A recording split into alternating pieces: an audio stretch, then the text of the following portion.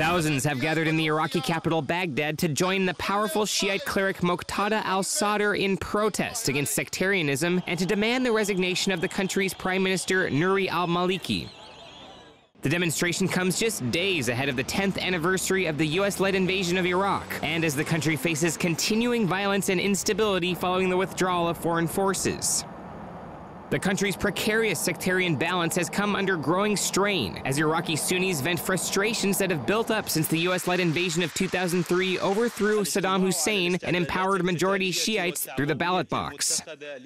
Protesters in the western province of Anbar and a number of Sunni-populated areas have demanded that Shiite Prime Minister Maliki quit over what they see as the marginalization of their minority sect and the misuse of terrorism laws to target Sunnis.